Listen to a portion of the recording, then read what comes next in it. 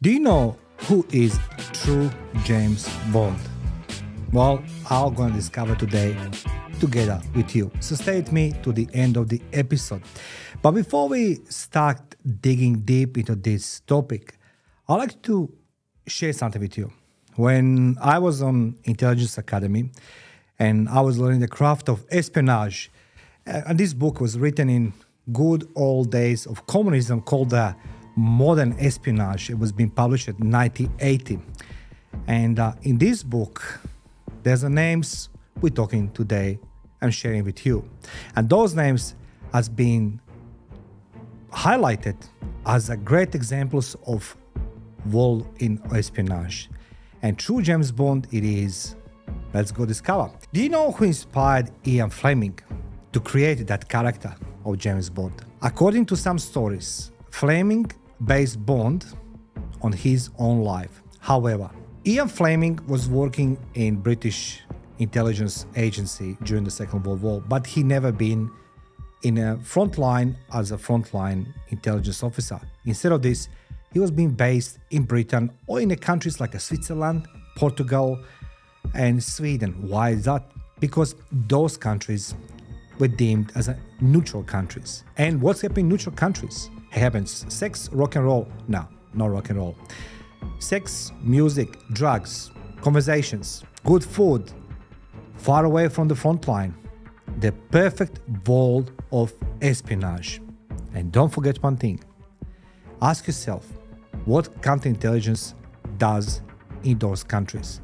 Who is watching the watchers? Basically, who is watching their own spies? The legend of Ian Fleming, we know that he created the James Bond, but it's likely that began in Hotel Palacio in Lisbon, as I say. Lisbon, capital city of Portugal. It was the city of espionage. And as long as you didn't touch into internal affairs, Portuguese government didn't give a care about nothing. A British Secret Service agent was assigned to track a gentleman called Dusan Popov. Observed the Serb spent $80,000 to compel his opponent to resign. That agent was Ian Fleming, and his first novel was about 007, Casino Royale, featured on identical sequence. The real Agent Popov, like his fictional counterpart, enjoyed drinking, luxury, cars, and most importantly, what else? Women. He was formerly in a relationship with Simone, a famous French actress and beauty of the day. Popov, Dusan Popov, was a Bond's inspiration. Who else? A Serbian spy. Now, let's go dig into this world of elite espionage. The world of elite espionage, intrigue, and the real secret agents, where little is known for the certain. One name is certainly frequently discussed and regarded as a role model, Dusan Popov. And as I say, Dusan Popov, even being Serbian background, is being in a book of the modern espionage. And this was being written in communist Yugoslavia. And I need to learn from this book quite often. So who was Dusan Popov? He was the Second World War most effective spy. A double agent, you hear me well, trusted by Churchill and Hitler. Hitler trusted quite a lot of the foreign spies, not his own German spies, but foreign spies. That cost him dearly. He was born 1912 in Titel to a rich family. He grew up in Belgrade center, but his family relocated to Dubrovnik in 1930s. He went to the best schools in England, France and Germany, and he studied law in Freiburg in 1936. As you can see, Dusan Popov was quite across the Europe. There he met Johnny Jebsen, who not only became his best friend, but would also transform his life forever. Now, needless to say that Dusan, because he traveled a lot, he spoke Italian, German, French, and English. He detested the Nazis and was horrified by their ascent to power, and of course, subsequent prejudice against the Jews. Nonetheless, in early 1940, when the Second World War was already well underway, but then Yugoslavia remained neutral.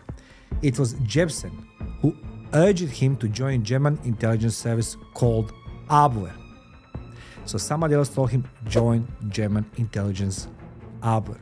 However, Dusan's friend's proposal was even more audacious. He recommended that they become the double agent who will work for the Germans while gathering intelligence for the Allies. Now, the story, that's an official biography, but in real world, it doesn't work that way. Obviously, his friend Jepsen, he worked on Dusan for some time. He has been identified as a target profile, and list goes on. That's happening in the world when you try to recruit informants, not the spies. Don't forget one thing: the spies are operatives who work for the government, and they are somebody who organizing informants. So Dusan was deemed as a spy, and Ian Fleming, of course, inspiration, but he was a basically informant, worked by Jepsen. And Jepsen told him not to become the spy for the Germans, but he should work as a double agent. And thus was born the secret spy, Popov. Ivan for the Germans, Tricycle for the British, and a Duško for the Serbian. According to one story, he was dubbed Tricycle because he preferred threesome sex, while according to another, he became the lead agent of the trio consists of balloon and gelatin. Correct. Balloon and gelatin. Dusan Popov's life was dangerous since he traveled from Lisbon to London.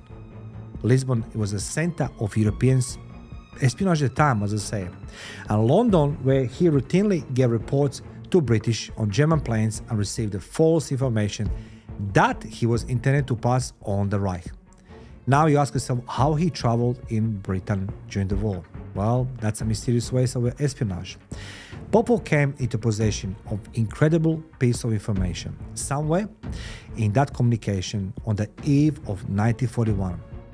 The Japanese were keenly interested in possibility of bombers taking off from aircraft carrier, and he was tasked by the Abwehr to go, where else, to the United States and gather information about Pearl Harbor. You see how the war goes? Japanese interested, Germans tasked him and sent him into the United States. Popov put two and two together and went to the FBI headquarters soon after landing in America and informed them that Japanese would attack Pearl Harbor. His cautions, however, they dismissed it. As you know, at that stage, obviously FBI was like, who's going to attack us? Japanese. And at that stage, in 1940, 1941, the world has a different perception about Japanese as a nation. Popov had a frosty reception at the FBI, and Hoover didn't trust his claim. Popov, who had supplied this storm warning of a serious Japanese interest in attack Pearl Harbor, was kept cooling his heels in New York City for 2 weeks. When Hoover, El Presidente of FBI, or the Director General of FBI, or in charge of FBI, finally came from Washington to see him, he insulted Popov as a sex-crazed scoundrel and threatened to have him arrested for violation of the Mann Act. Mann Act. However, Hoover most likely repented a few months later on December 7, 1941. During the war, Portugal managed to remain neutral, and the luxurious holiday location Estoril, not far from Lisbon, was ideal for these gentlemen accustomed to extravaganza and grandeur. Popov would meet with German agents and obtain vital information about Third Reich plans for them. So, let me just elaborate to you how these things works. As you know, once when the relationship between the handler and the informant has been established, they become familiar with each other. And don't go so crazy. 70, 80 years ago, the behavior of the handler, the spies or the operational agents from the Third Reich or USA or England, behave differently. And now try to imagine Portugal surrounded with all these problems, but there's no war. It's a good food, women, drink, music, and you can relax. What they do, people talk. People love to talk.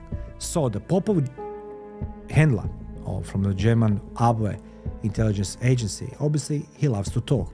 Why they need information, Couple drinks, they will tell the Popov, obviously, look, we need this and this and this, and because we're gonna do this and this and this and this. That way they're checking on Popov, he's legit, and as well they're doing because it's a social occasion. And as you can see, the Popov was travel during the war to Britain, to US, and think how this was possible for him, and always landed in a country where nobody asked him, where have you been? That is Portugal, neutral country, and Lisbon was a capital city of espionage in the Second World War. Then what he will do? He will return to London and share this information with the British MI6. Who else? Simultaneously, he will receive instruction from the Brits on what information, genuine or fake, he was to send to the Germans, along with the answers prepared in advance for any trick question they could ask. And those stage, we didn't have a chat GPT to help us. It was all human behavior, psychologists, psychiatrists, people who work in the background. During his time in Lisbon, Popov was under the cautious eye of his MI6 comrade, the same one who would go to immortalize his exploits. Who else? Ian Fleming, who was a secret spy at the time, and he was directly in charge of monitoring the triple agent. Now it's not double, it's a triple agent.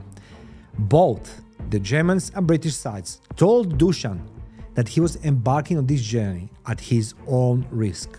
Now you understand, he is informant, which meant that if he was detected, he couldn't rely on either German or British assistance. Well, you're good to us, provide this information, but if you've been captured, unfortunately, we can't help you. That's a reality of the world of human intelligence. This didn't appear to bother the triple agent in the least. Furthermore, he was so confident in himself that he concluded that his bohemian hobbies did not need to suffer as a result of his spying activities. That's how Dusan he carried himself. Despite the hazard, he spared no money, relished the company of attractive females, and was frequently observed frequenting elite casinos in and around Lisbon. In fact, he will realize that they were in the company of a covert operative. They did. They have believed that he was a spy because what else? Guy has the money, he doesn't belong here, he's a foreigner, and all these covert stories, and obviously they realized he was a covert operative. They were supposed to be modest and measured, never attracting undue attention to themselves. Dusan Popov, in the other hand, was far from it. So he has been told, do not attract attention. What he does opposite direction. He was attracting attention. Nonetheless, most of his extravaganza was due to his position as an intelligence agent in those times, which was a very lucrative vocation at the time. It was. But in the end, this was unsurprising. In addition to constant risk, the information gained by Popov considerably contributed to the success of the Allies and foiling the enemy plans with the ultimate goals of victory. By the conclusion of the war, Popov had extracted, now listen this, nearly $2 million in today's money from the Germans for the requirement of the secret network of Nazis in Britain, which then handed on the Allies. In addition, his role in D-Day was critical.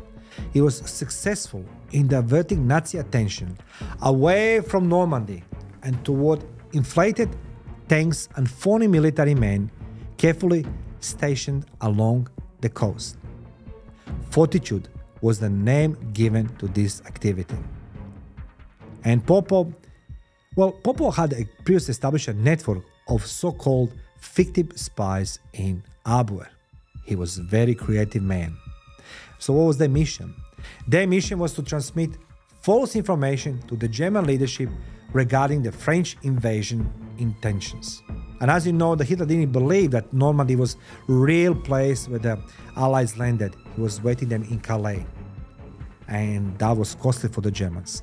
One of the numerous successful operations, known as a Fortitude, was entrusted with fooling Hitler's command. Now, Popov warned the Germans that Allied soldiers was disembarked in French north past the Calais to liberate Europe, as I mentioned before. And that was not true.